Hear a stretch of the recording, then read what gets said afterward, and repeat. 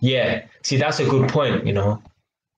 When you go, see, prime example, when my friend and I went to Czech Republic, we went to a place called Old Town. Any of you lot been to Czech Republic, put down in the comment box below, yeah?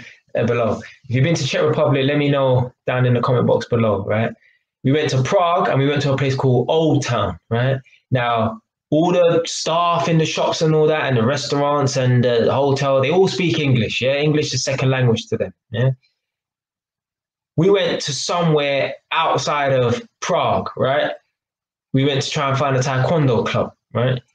And nobody outside of Prague could speak English. Now we got on the metro, I think they call it, yeah. We just went wherever in it, yeah. And nobody could speak a word of English. Like I went into the shop and I asked the man to use the toilet, and he's like, "Oh, what are you talking about?"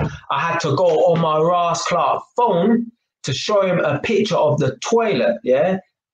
So I could say, yeah, I need to use this or whatever it is. So I'm on my phone, Googling like a picture of a fucking toilet, show the man the picture of the toilet, and he's like, yeah, it's in the back. Yeah. So yeah, life is a lot different outside of the touristy areas and that. Yeah, which is cool, isn't it? You know, the touristy areas, they make life seem a bit maybe not as authentic. Yeah. Whereas in the normal places, you get to experience just that normal standard culture. But yeah, man, it was mad how in the touristy areas, everyone could speak English. And then as soon as we're outside of the touristy areas, no one could speak a damn word of English. Yeah. But that's when you're in the real part of Czech Republic. Yeah. That's where all the normal people live. Yeah. You know, London isn't really Marylebone Road and Oxford Street. London is Hackney, Islington, Tottenham, Brixton, Peckham, that's London, yeah. Like that's where all the normal people live in London. Yeah?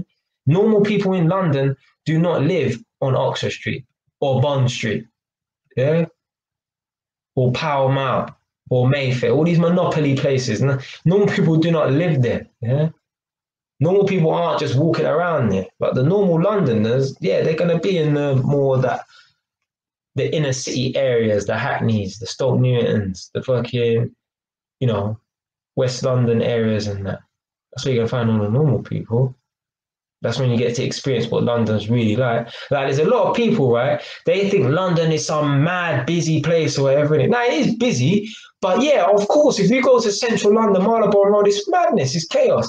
But if you're just in Edmonton or Tottenham, Wood Green, Hackney or Brixton, London's not really that busy unless it's rush hour, obviously, isn't it? So yeah, I'd say the real London is really just like where all the normal people live in that.